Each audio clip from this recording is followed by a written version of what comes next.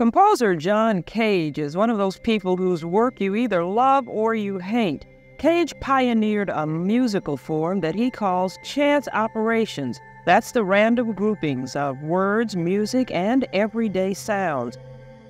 I'm Medio Mutante, and I just finished a project I'd like to tell you about. I spent part of 2023 producing a new realization of John Cage's classic 1953 tape music piece, Williams Mix. The score is 192 pages long. There are 8 channels of sound using about 600 audio samples and more than 10,000 tape splices. This is the first time since the original version 70 years ago that someone has done this piece for magnetic tape, as written. I'll talk more about that later, but first, let's listen to what it sounds like.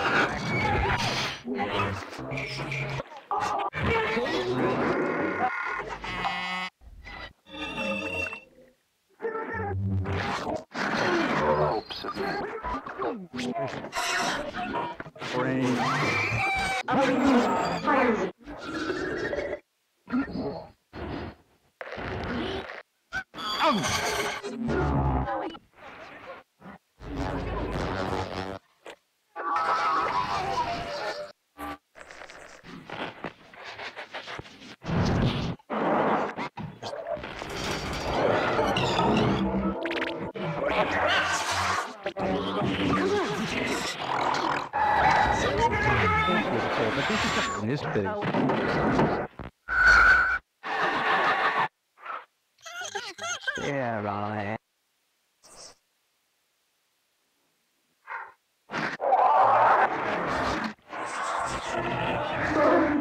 Oh, wait.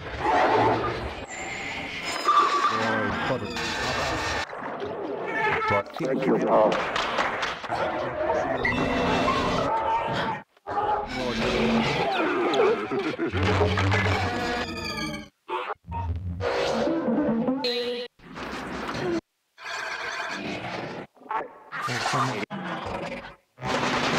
To all the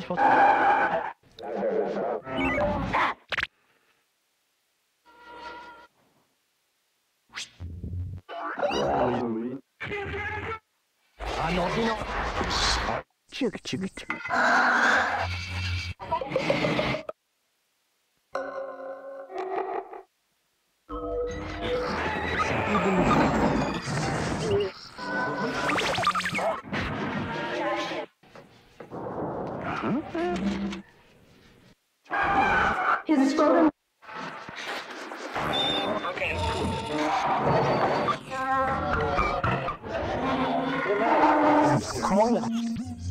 between two on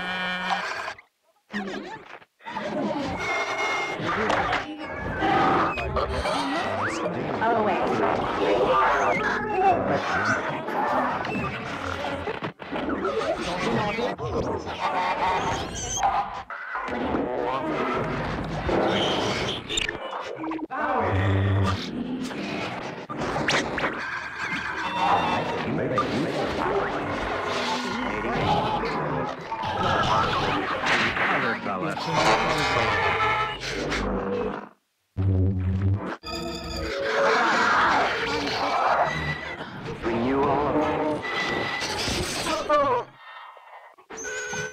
I had the layers.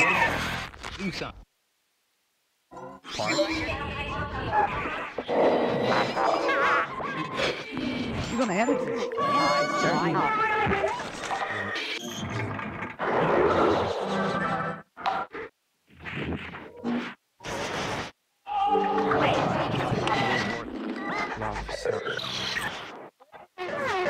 We like it.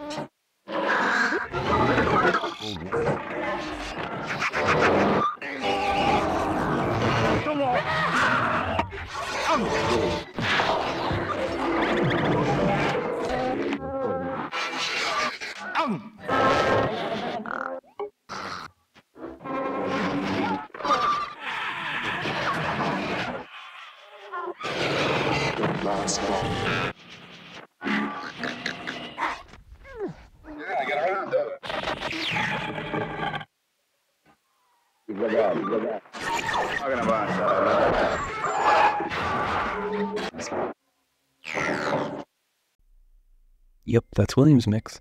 So what's the background of this piece, and how did it make a version in 2023? John Cage was born in 1912 in Los Angeles and died in 1992 in New York City, by which time he had become one of the most famous composers of the 20th century. He produced many interesting experiments and writings in his life, but in 1951 he initiated the so-called Project for Magnetic Tape, which was a concerted effort by Cage and some of his associates to make pure tape music. So over here, Mr. Cage has a tape recording machine, which will provide much of the... Will you touch the machine so we can know where it is?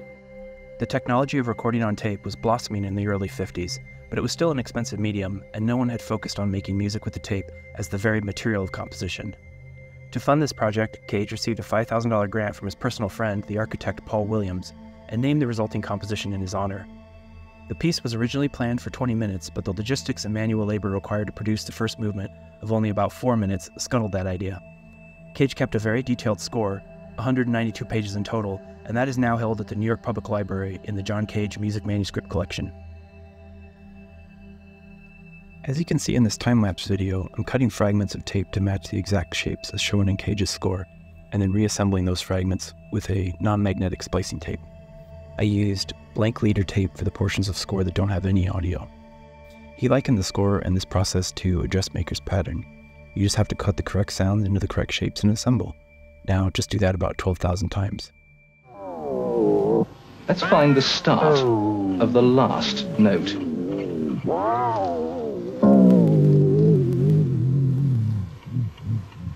There it is. I'll cut the tape there.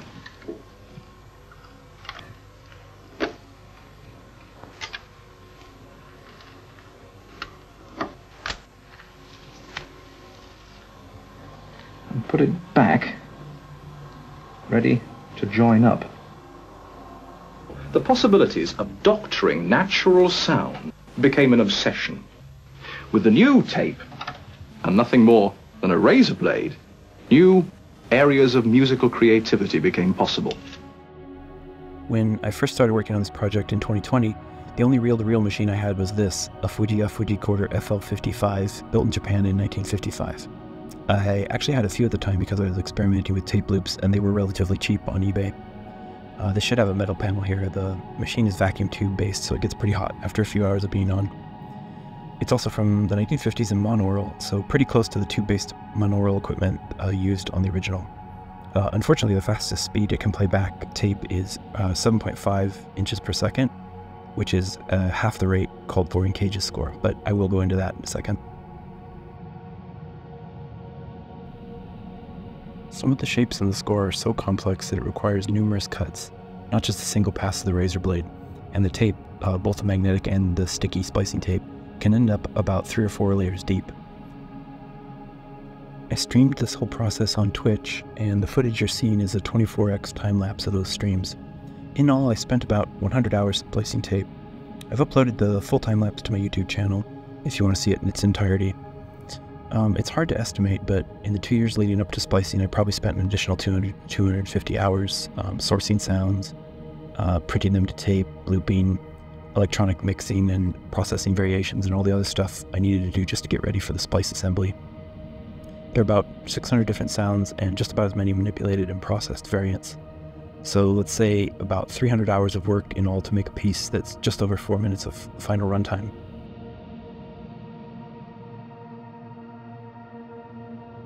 The original version in 1952 took a team of 13 people over a year to do, and I fully understand why now. They were also working on other projects, composing, practicing other pieces, and leading social lives in mid-century Manhattan art scene. I worked full-time for 2 months with no other projects to assemble this before the end of 2023.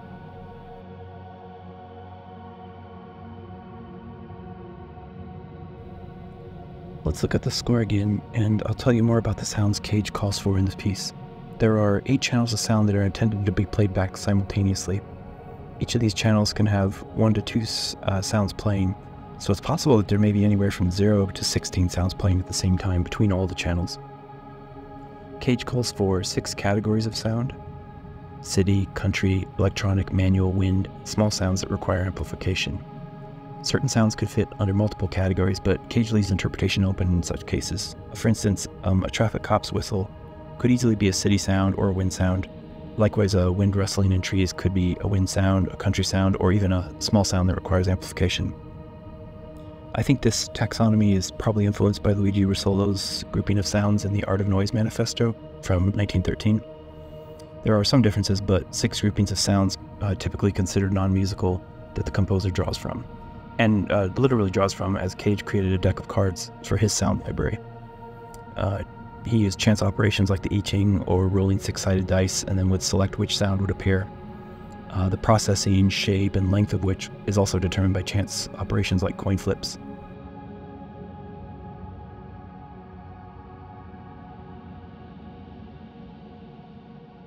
I could either go in the direction of intention, as everyone else was going, or I could explore the avenue that no one else was exploring, the absence of intention, since those 2 sounds which I was making, I did not intend to make.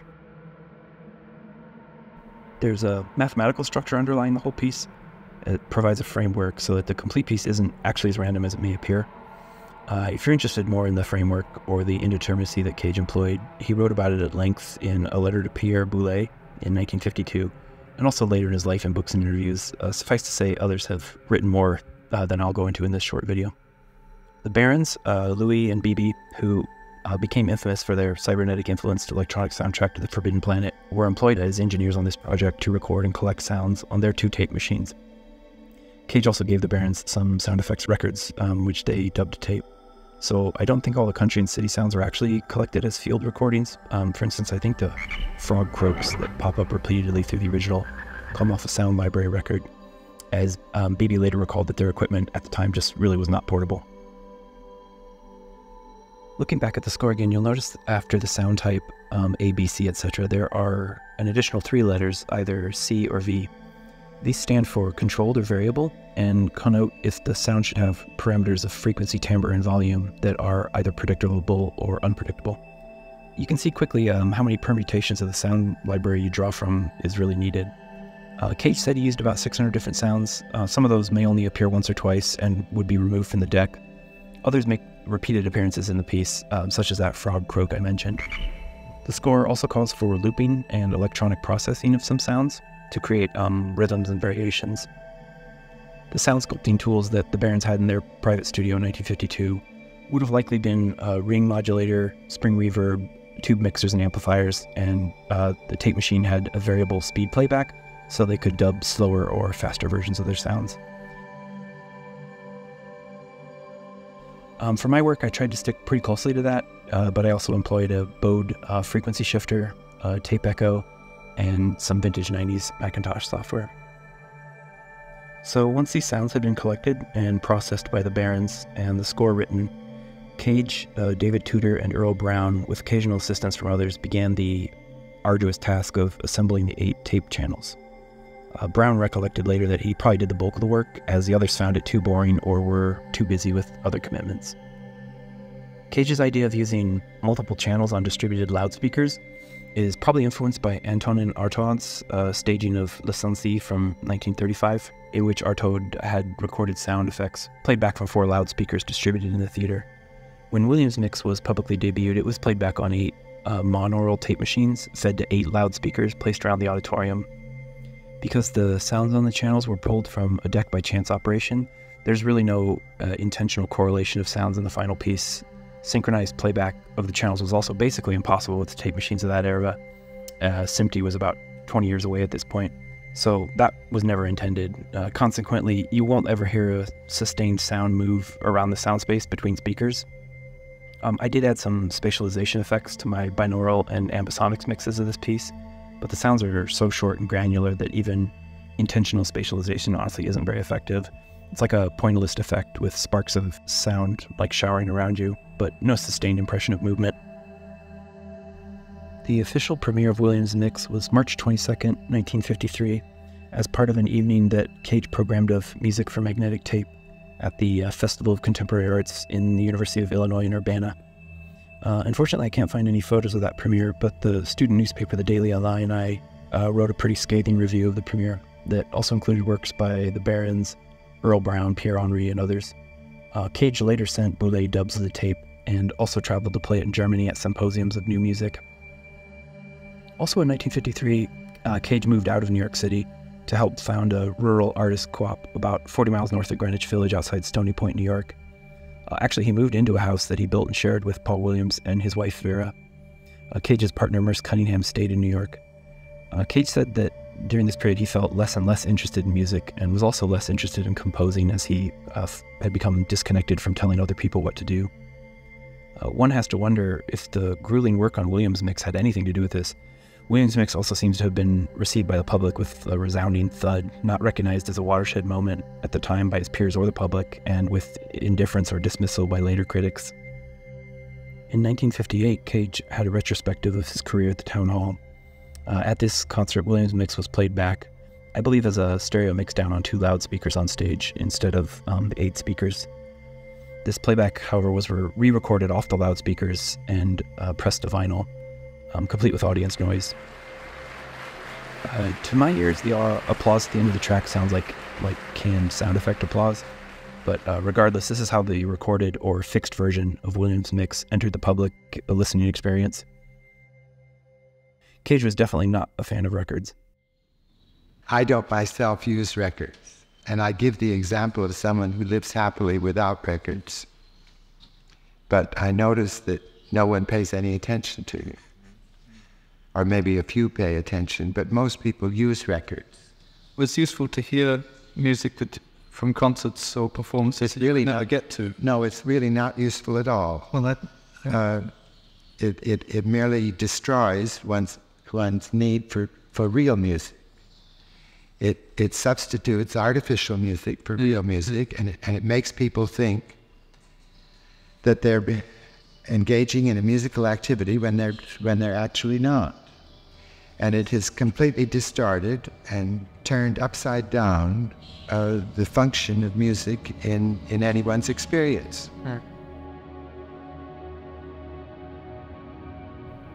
In another interview, Cage was asked about the success of his experiments, and he said that it would be silly to disown any older works, but that he also only chose to keep performing works that he thought had been successful or that maintained his interest. The fact that 1958 was the last year he played Williams' mix back would seem to indicate that he didn't feel it was particularly successful. This is probably down to the truly grueling nature of the assembly versus the effect that's obtained by the final piece. It doesn't seem like a good use of time. It took a year, a whole team, thousands of dollars of financial support to make essentially a 4-minute piece that sounds like radios being tuned between channels with some random bursts of noise and sound effects. Personally, I had fun making this. I don't really get bored doing repetitive manual tasks like this. I think my final version sounds like Williams' mix while using some sounds that I think are interesting or amusing. I'm a little reluctant to talk about the samples I used. I did pull from the entire history and breadth of recorded media, the internet, field recordings, etc., etc. Keying in on samples isn't really the point, but it is inevitable. Pierre Schaeffer was disappointed that people could still identify sound sources in his initial musique concrète experiments. Despite Schaeffer's rigorous theorizing, the human ear does have an uncanny ability to pick out recognizable sounds from a noisy environment, and it wasn't until it became possible to granularize that sound with digital technology that sound fragments could really be distanced from their original source. As I mentioned earlier, the tape machine I started out with could only play back at 7.5 inches per second, and Cage's score is explicitly for 15 inches per second. 1 inch of score on graph paper equals 1/15 of a second that way. To get around this, I determined that I could use an image processor to scale the score in half on the horizontal axis. The ratio of splice angles would still be maintained, and it worked out great. I did later get a tape machine that could do 15 inches per second, but by then I was already well into the work, so I just continued. How accurate is this? Is it a cheat? It's debatable. My machines definitely have as good or better fidelity as the machines the Barons used. I'm also using more modern tape stock, which has better response characteristics, so the change in speed really made minimal difference to the audio quality. It did, however, have the added bonus that I was working with 1/2 as much total footage of tape.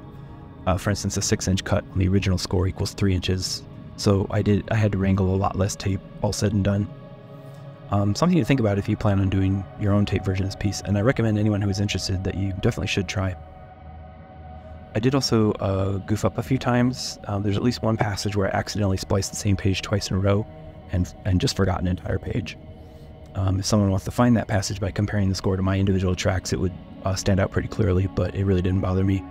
I also might have used some of the wrong sounds in the wrong places, but again, I wasn't bothered enough to hunt them down and take them out of the final tapes. For my versions, I've released the individual channels separately as mono pairs, as a stereo mixdown for convenience, as a binaural version for headphones, and as an ambisonics versions for speaker domes. The piece was intended to be played back on 8 devices with 8 speakers, but that's obviously a lot to ask. But Cage did leave it very open. There's no directions included with the score.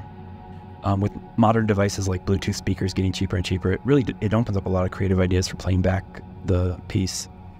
Cage wasn't concerned with sync or the listening environment, so just keep that in mind and don't worry about it too much.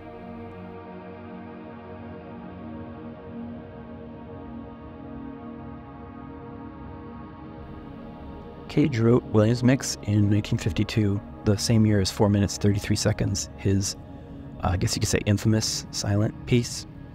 He said that both had a similar goal of making an environment that encouraged listening, but perhaps approached from different angles. In 4 minutes and 33 seconds, there never really is silence. If you just sit and listen, your focus is going to naturally go to the environment you're in. And in Williams' mix, he uses chance to remove composer intent and create a pure sound environment that inundates the listener. There's no imposed taste, no imposed meaning. Silence is music, music is noise, noise is music. Anything can be art, and the corollary, nothing is art. He tried to push envelopes and ended up pushing people's buttons. I'm not a musicologist or art historian, so I won't go too much more into it. Suffice to say, I think that some people take Cage way too seriously, and some people are too quick to dismiss him. I'm not even really a fan of Cage's music, which I realize is kind of insane to say since I spent so much time doing this piece he wrote. But I do think his ideas are interesting, and for me personally, my interest is really in early electronic music, and this piece is usually reckoned to be one of the first tape music pieces done in America, although the Barons had also done pieces like Heavenly Menagerie as early as 1950. But either way, I thought it was odd that such a culturally significant piece with such a detailed and complete score just hadn't been realized for tape again, as Cage certainly wished it to be. Why has no one else done this piece for tape in the last 70 years? Well, it was never published. It's as simple as that. The score at the New York Public Library is a handwritten document made in 1952, and it's on the kind of graph paper you would find at an elementary school in the 50s. It's definitely not acid-free. I'm confident that the New York Public Library is storing it and handling it in an archival manner. It's part of their John Cage music manuscript collection, but it's not like each year it's going to get in better shape. It's a decaying document on newsprint paper quality. Editions Peters publishes the works of Cage, but I guess they balked at 192-page plus score printed in color. It seems like requesting a PDF for the New York City Public Library is really the only way forward for people who want to make a realization of this piece. Interest in tape music has also waned. I was going to say that tape music was only in vogue for a few years, but realistically, it was never meaningfully in vogue. The number of tape pieces that made a lasting impression can probably be counted on one hand, and Delia Derbyshire theme for Doctor Who has to be the most heard one. The zeitgeist for academic electronic music quickly moved into computers. I will say that this sort of collage of sound really found its home in filmmaking and sound designers like Walter Murch and Ben Burt. Like 1 billion people have heard their work on movies like Star Wars. So in that respect, tape music definitely lived on. It was just married to the motion picture. This piece also, it just takes a huge amount of manual labor. It's the kind of thing that digital audio does make much more convenient, but also it doesn't really have the same character. Tape is more inconvenient to use, but the sound quality is still sought after. A quick survey of tape plugins for digital audio workstations shows an astounding number are out there. People obviously want tape character without the physical hassle. Now, you may have heard me say at the beginning of this video that my 2023 version of Williams' mix is the first time the piece has been produced for tape in 70 years since the original, and that is true, but Williams' mix has been re-envisioned several times since then, using the more convenient computer technologies that sprang up in the preceding decades, most notably by Professor Tom Irby of UCSD.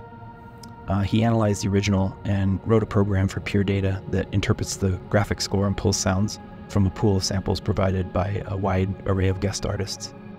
Theoretically, this pure data patch could be fed from any number of sample pools to create a new version of Williams' mix ad infinitum. We actually exchanged some resources, so I'd like to thank him personally. Irby's also the author of a program called SoundHack that's a really awesome suite of tools for mutating sounds, and I've been using it in my personal music since the late 90s. I actually processed some of the sounds for this piece using a 1990s Macintosh running SoundHack and another great program called TurboSynth. I think there's a lot of unexplored areas around combining these 90s like digital sound processing tools and mid-century tape music techniques, and going forward I'll definitely be looking into those areas. I've been releasing music for about 25 years now and have been interested in tape music since I was a kid. The college near me had a copy of Terence Dwyer's tape music book, and that really made an impression. When the internet came along, it became easier to track down the minuscule amount of tape music that made it onto record or CD reissue, and also to obtain secondhand gear like reel-to-reel machines. But the idea of doing a mid-century style tape music has always been on the back burner for me. I collected some reel-to-reel machines and sporadically fooled around with tape loops over the years. Then in 2020, the lockdown happened and we all had a lot of time on our hands. The idea to do Williams Mix was appealing because I finally had time, and I also wanted to get my hands dirty and practice splicing to really build that skill for my own work. Every year, the weight of previously released media grows. Marketing noise increases, subcultures get plundered in their fetal state before they can really blossom in the underground. For me, this piece is like media epicac, puking back up news, records, ads, social media, the environment we live in. Instead of making sense of the senseless, we can also choose to do the opposite and strip away meaning to make the meaningless. All of these things that I'm doing, like my music, are done with chance operations. Instead of making choices, I ask a question, and then I use the I Ching. I use that to answer the questions. The implication is that every answer is good. Thanks for joining me on this video and sticking with it to the end. This project was made possible with a cultural grant from the City of Austin, with the assistance of Laura Kuhn from the John Cage Trust and the John Cage Music Manuscript Librarians at the New York Public Library. Thank you. I'm releasing my version of Williams Mix as an 8-record box set, as well as digitally on all the standard platforms. Links are in the video description. I've also included links to further reading if you want to dive deeper into musique concrète and post-war electronic music. Peace.